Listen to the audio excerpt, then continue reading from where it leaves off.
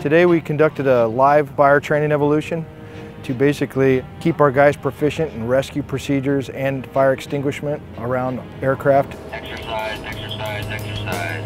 Stand by for aircraft fire.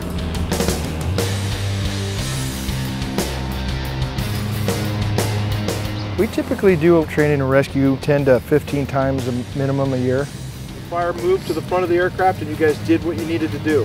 Protect the rescue path, to get in there, do your job, and get out.